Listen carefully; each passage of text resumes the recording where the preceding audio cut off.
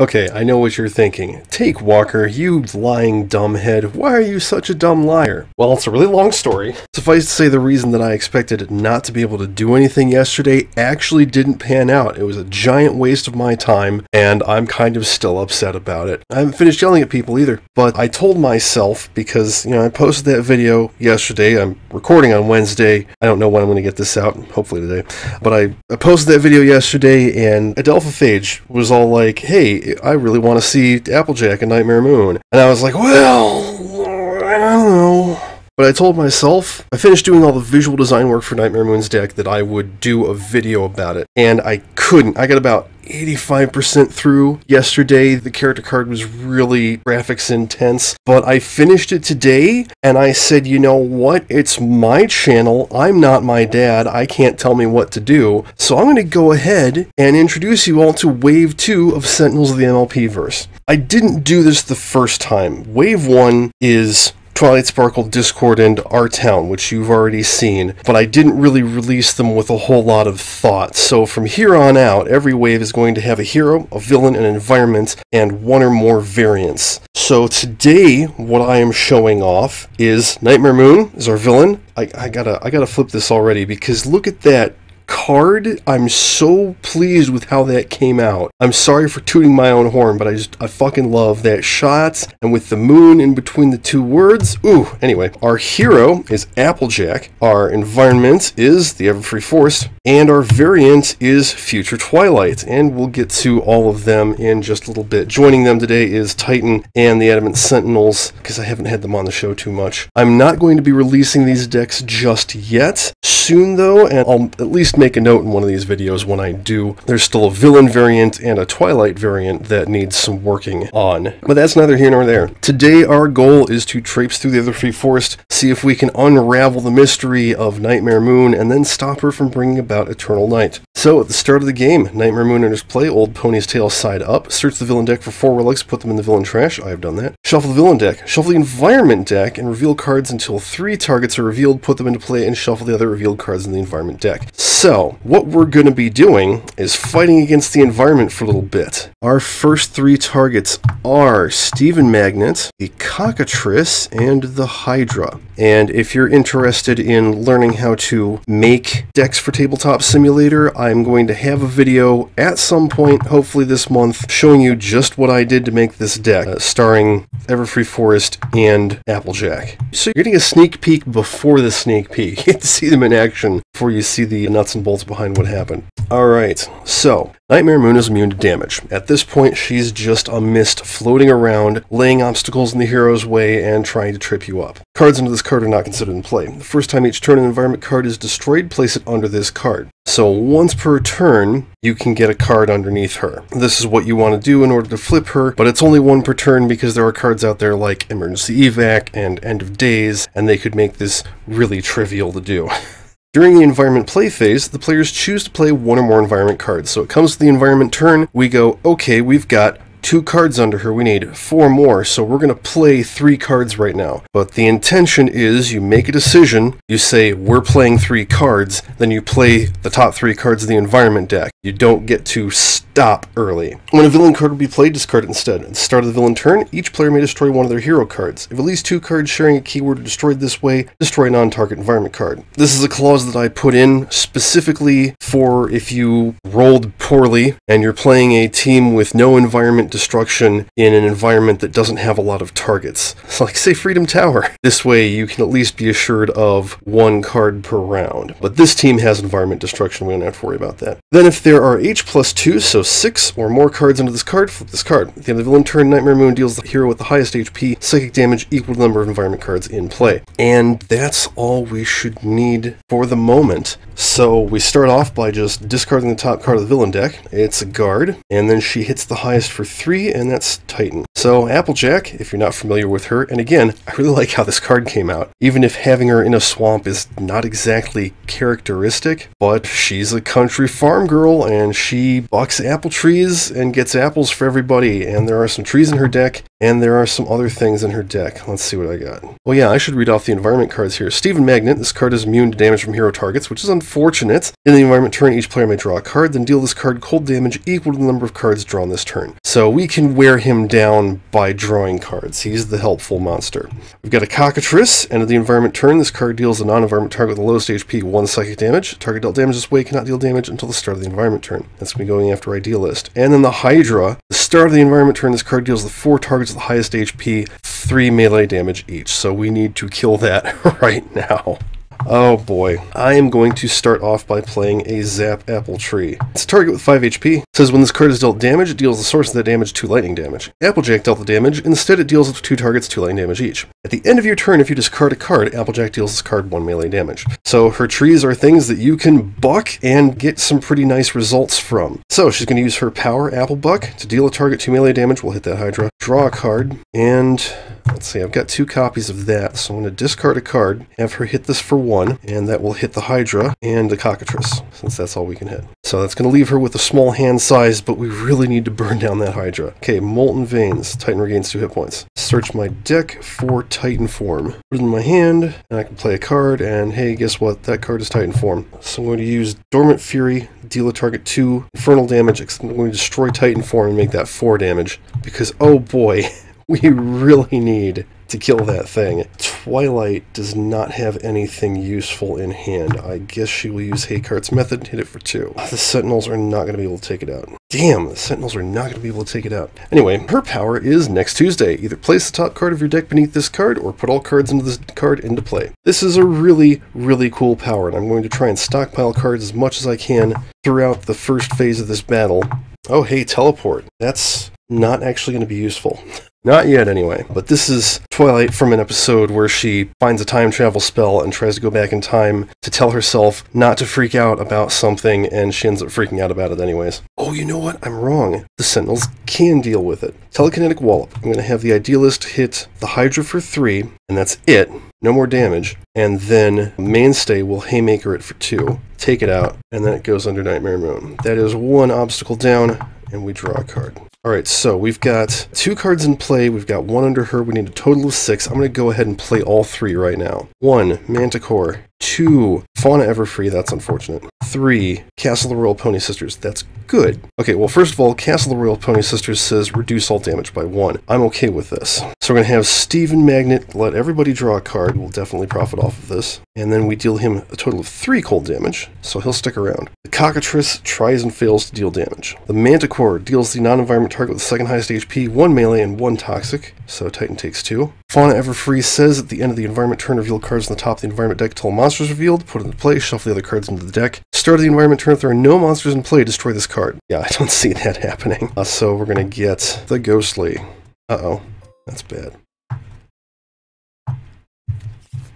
Castle of the Royal Pony Sisters says reduce all damage by 1. At the start of the environment turn, the players may play the top card of the environment deck. If a card enters play this way, destroy this card. So we can go ahead and let that kill itself on the environment turn. The Ghostly, star on this card is H times 2, so 8 hit points. Players cannot draw cards. At the end of a player's turn, if no hero targets dealt damage that turn, this card deals itself 2 sonic damage. So if you can deal more than 2 damage to it, it's worth just hitting it. Otherwise, not so much. Okay, Nightmare Moon's turn. Oh boy, this is going to hurt. We don't have any cards in play to destroy. We might want to, because Fauna Everfree is going to overrun us real quickly. So she's just going to discard a card off of her deck. It's a one-shot, and she hits the highest for 6 reduced to 5. Titan will take that, because I don't know if you noticed, but she is both Twilight and Applejack's nemesis, as well as the rest of the main 6. Okay, I'm going to play Beating a Dead Tree. Whenever a tree is destroyed, Applejack deals a non-hero target 2 melee damage, and you may destroy this card to destroy an ongoing card. I'm probably going to leave that around for getting rid of environment cards. That being said, I think we should try and take out the Cockatrice and then teleport, because damn, she will Apple Buck the Cockatrice for 1 and draw a card, and she can't actually hit the tree, so sucks to be her. Alright, she can't draw cards. How about that? Oh boy. I'm just going to play the Chaplain and use it to kill the Cockatrice. That's 2 cards under Nightmare Moon. Can't draw cards. There's too much terrible crap out, so we're going to teleport, even though it's going to set us back a little bit. Shuffle the environment trash and all environment cards into play, into the environment deck, and then I just play the top card of the environment deck because I don't have any books. It's the Castle of the Royal Pony Sisters.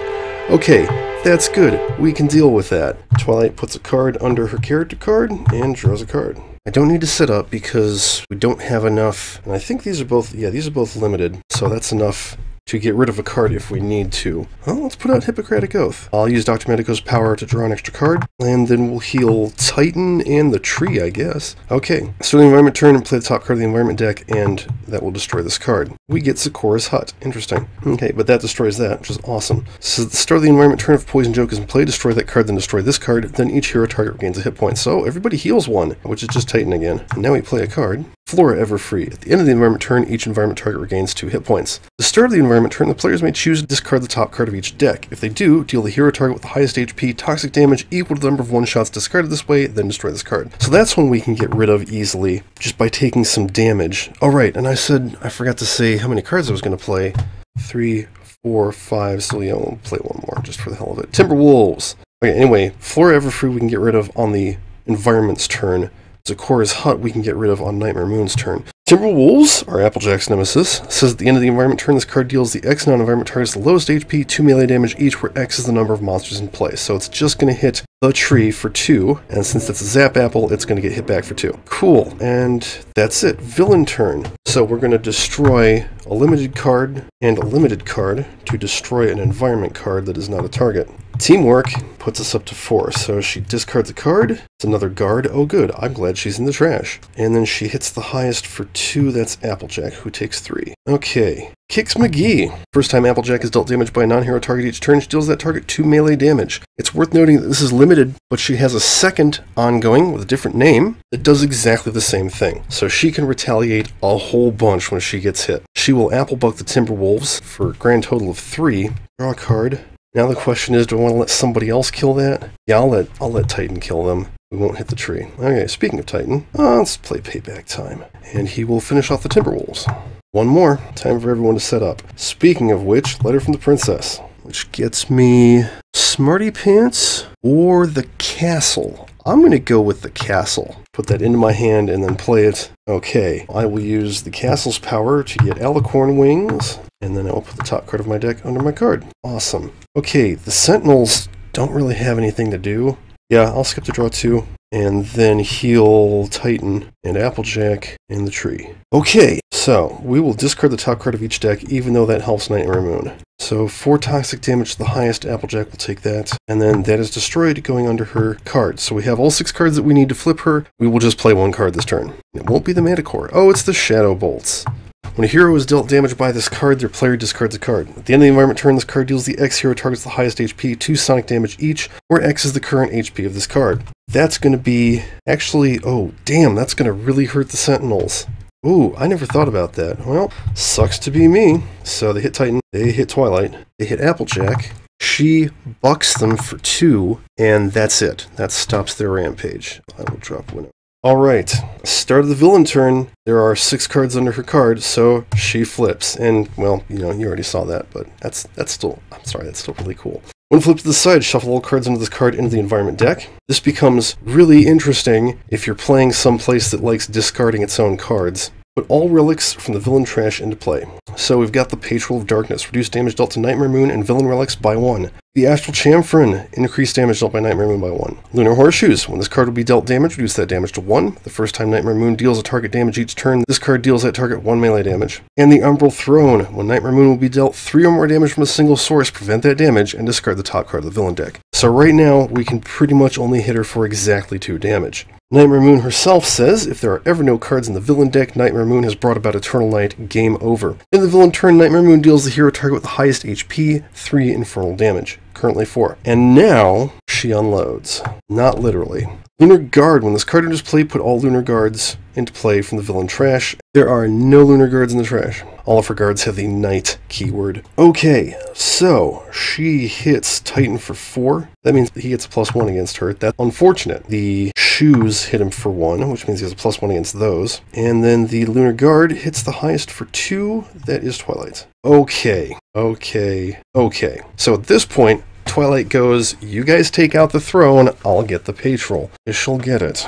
I can lay out a lot of damage with Applebuck Season. Applejack deals each tree 1 melee damage, which means the tree hits 2 things for 1, or yeah, for 1 if I'm going after relics. Hit the throne and the shoes. Then Applejack deals each non-hero target 2 melee damage, so she'll hit Nightmare Moon for 2, and pretty much everything else for 1. That was pretty good. We'll buck the throne for 1 and draw a card. Damn, she does not have her big card draw engine running yet. Misbehavior. I'm going to reveal the top 2 cards of my deck. Vulcan's Judgment. That'll be good. Put that out, and he heals 1. And now he can't actually do extra damage to the horseshoes. And if he does extra damage to Nightmare Moon, that'll be a problem. I think I'll just have him hit the throne for 1 and draw a card. Okay, it's time for a duplicate eraser. Destroy a non-character target with a keyword matching another target in play. I'm going to destroy the Patron of Darkness. Light Sparkle deals herself psychic damage equal to half that target's HP when it was destroyed, rounded up, so she takes 4. But now, we don't have to worry about the damage reduction, and that's a good thing. Okay, power number 1, I am going to put all cards under this card into play. There's 3 cards.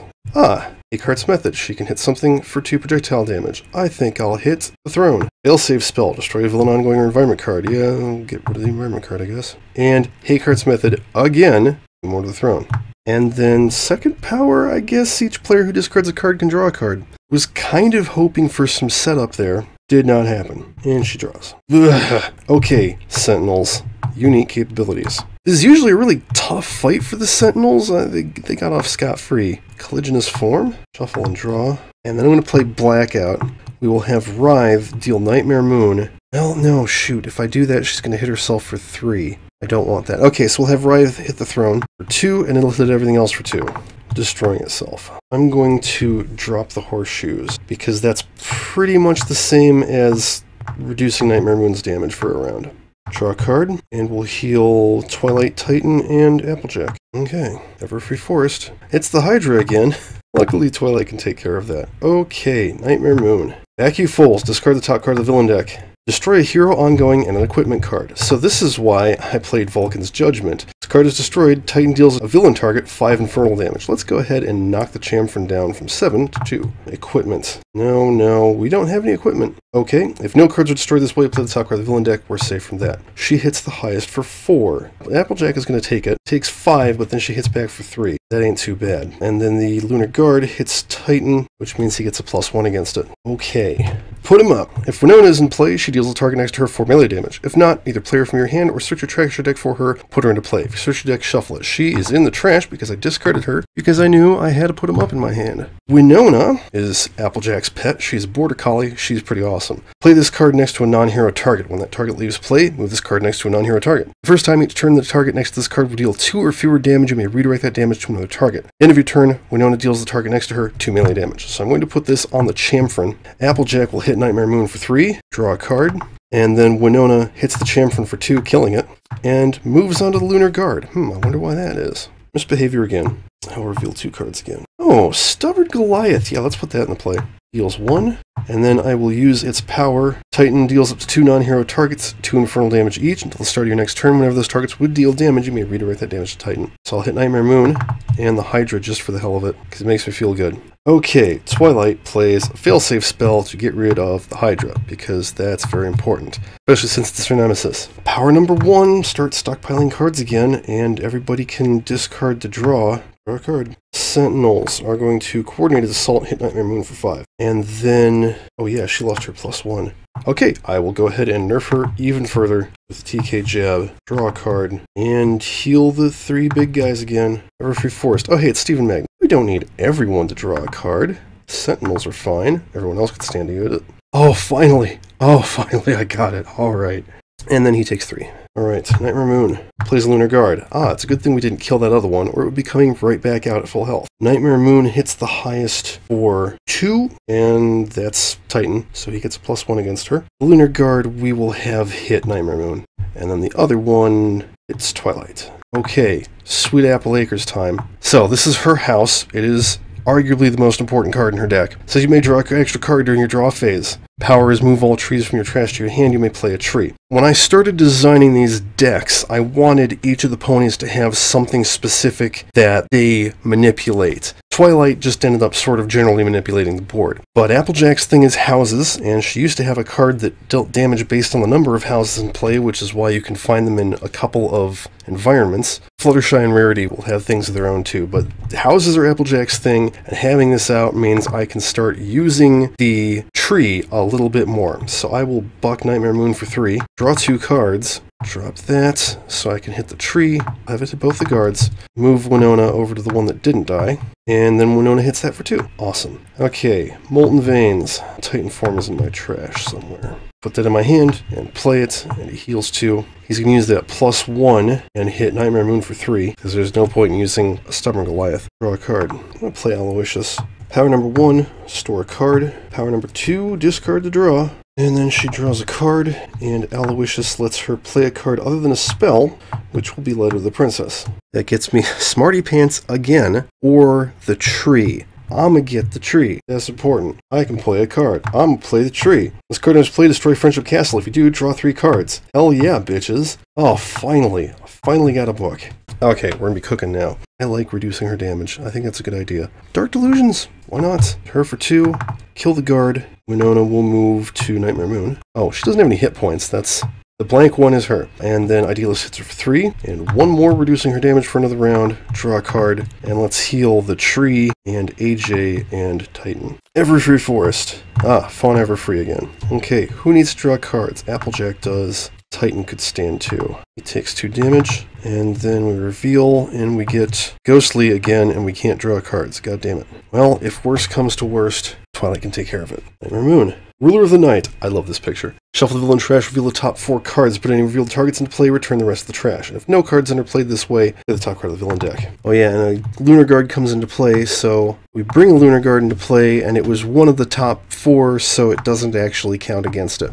So she got some kniggets. Okay, Nightmare Moon hits Titan for 2, reducing his damage by 1, and giving him a +1 against her. But yeah, I could have had Winona redirect that. I don't think I will, though. Titan likes taking damage. Lunar Guard hits the highest for 1, reducing his damage. This is a Nightwing Guard. At the end of the villain turn, this card deals the hero with the most cards in play 1 sonic and 1 infernal damage. If no damage was taken this way, discard the top card of the villain deck. So he is hitting the Sentinels, and we'll just go ahead and have Mainstay take that, so there's no extra discards. And then the Lunar Guard goes after Titan and can't break through his Titanic form. Oh yeah, Applebuck season. Deal each tree 1 melee damage. Tree hits Nightmare Moon and the Ghostly. And I deal each non-hero target 2 melee damage. Nightmare Moon takes 3, 2 to everything else. Steven Magnet is immune. I will Applebuck the Nightwing Guard and get rid of him because they're nasty. You know what, I will still get rid of... I put him up to do that because getting rid of the Ghostly is important. Okay, damage reduction wears off. Juggernaut Strike. Deal a target 4 melee damage and 4 infernal damage, and each of the target from that deck 1 projectile damage. Oh, I forgot. Winona also hit Nightmare Moon. And then he will use his Stubborn Goliath and hit... Oh yeah, he's got a +1 against her, doesn't he? So he hits... And he's got a +1 against this guard, so that was actually 2 damage. Okay, anyways. Stubborn Goliath, hit Nightmare Moon for 3, take out the Ghostly, because shit, and actually draw a card. Okay, book. Power 1. I am going to unleash these cards. Hey, 2 projectile damage for each book in play. I'll hit Nightmare Moon for 6. And then... Oh, teleport. Okay, sure. Reveal the top 2 cards. Steven Magnet and some bullshit that's going on the bottom. So he gets a refresh. Power number 2. Yeah, I'm gonna book it out. Play Dark Magic. Hit her for 4. Everything else for 3. And she deals herself 3 damage. And draws a card. Oh yeah, and then she can play a card. She doesn't have any non-spells. What do I want to put on top of my deck? Put a Letter to the Princess on top of her deck. Man, Twilight hulked the fuck out there. We're almost done. Dark Delusions hit her for 5. And then 1 more from the Idealist. Draw a card. And heal Titan and the Tree and AJ. Okay, Everfree Forest, probably its last turn. Uh-oh, Weather Everfree. When this card enters play, deal each target 2 lightning damage. Writhe takes nothing. That kills the tree, and I don't have her ongoing out anymore. Start of the environment turn, shuffle the environment trash and this card into the environment deck. That's a fun card. Anyway, who wants to draw? Applejack does, for sure. And Titan and Twilight will draw that card she put on top of her deck. So he takes 3. Okay, Twilight can take care of it. Nightwing Guard. Nightmare Moon goes to deal 2 damage. I think we'll have her deal it to herself. Nightwing Guard hits the Sentinels. He'll hit Writhe. The first one gets reduced by 2. The second one actually hits him, so there's no discard. She has 11 cards left in her deck. having two of her nemesis in the same game with her turned out to be pretty easy, I think. In fact, we're going to win this turn. A Cider Season. If Sweet Applejack doesn't play, each non-tree hero target regains 2 hit points. Let's deal with some of that there lightning damage. And then she will buck the Nightwing Guard, draw 2 cards, and, you know, it ain't even no thing. She'll let her dog finish off Nightmare Moon. Okay, that was a good game. Like I said, I'm not releasing these just yet, but when I do, I will have my own DLC for Tabletop Simulator, and that'll be pretty cool. I think that's it. So, as usual, the Reavers, Sentinels, and Cauldron DLC, Tabletop Simulator, and My Little Pony are not officially licensed Greater Than Games, and none of this is officially belonged to Hasbro and DHX, so support the official release. God, that was weird.